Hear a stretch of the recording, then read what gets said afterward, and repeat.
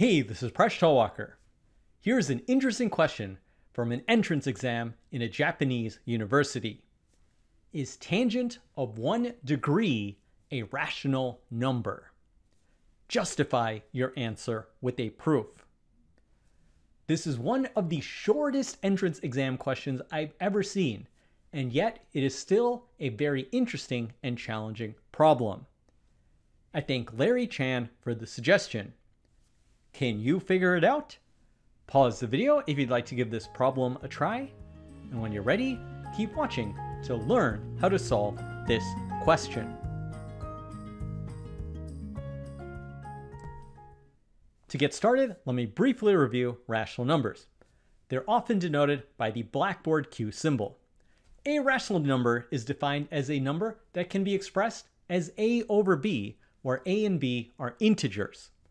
Rational numbers include numbers like 0, 1/2, 0.75, 10, -6, or 0.3 recurring.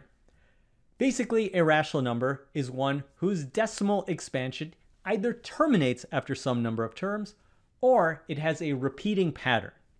Now there's a joke. A teacher says pi is irrational and can't be written as a fraction, and a smart aleck student says, what about pi over 1?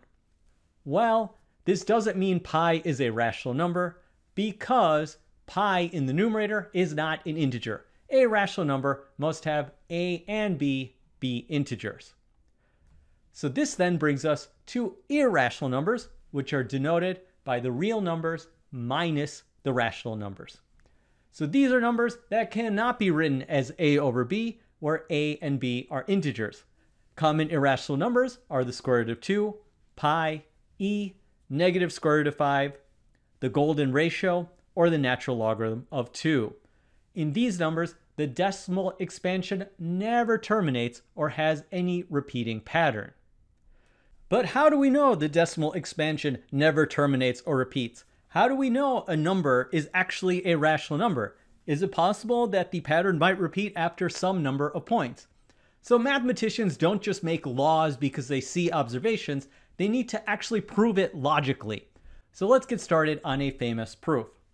If p is a prime, then the square root of p is irrational. This will be a proof by contradiction. So we will suppose the opposite, that square root of p is rational. So that would mean square root of p would be equal to a over b for some integers a and b. Let's multiply both sides of the equation by b to get b root p is equal to a, and then we'll square both sides of the equation, so we have b squared, p is equal to a squared.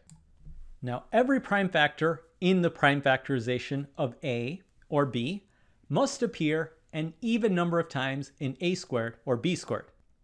Now the left-hand side, b squared p, will have an odd number of factors of p, while the right side, a squared, will have an even number of factors.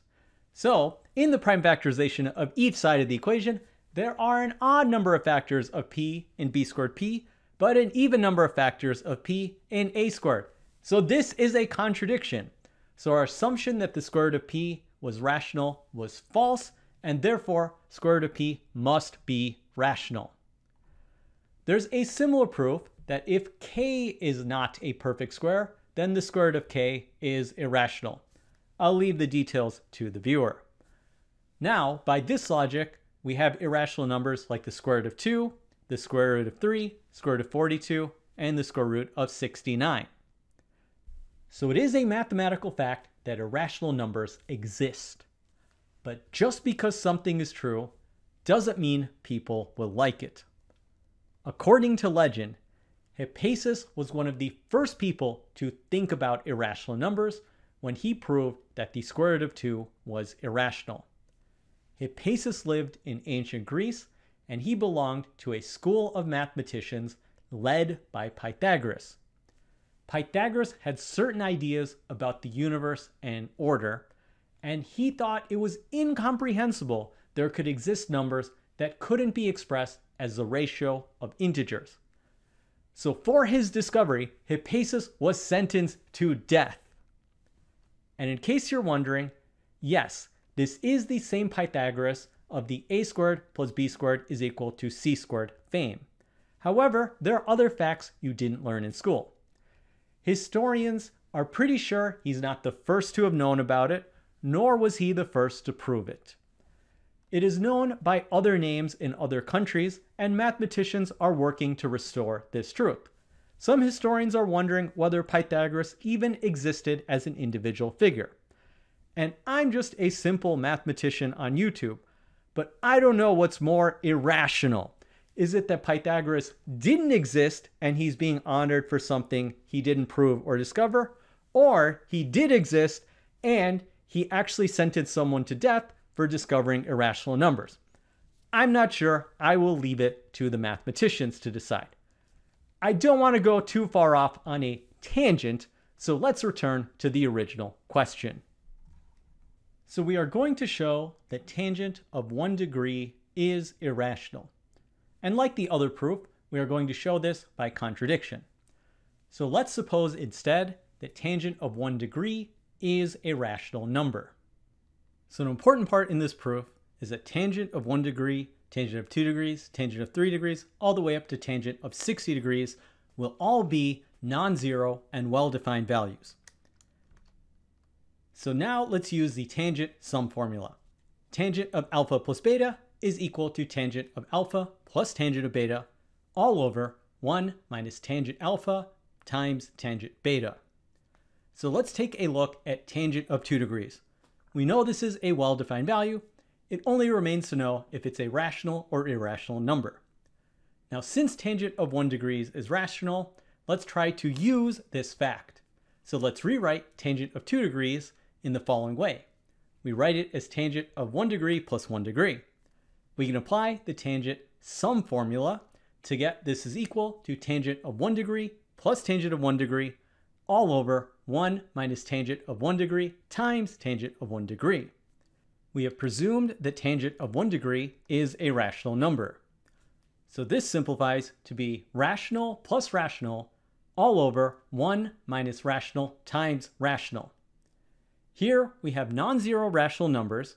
We know the denominator is not 0 because tangent of 2 degrees is a well-defined number.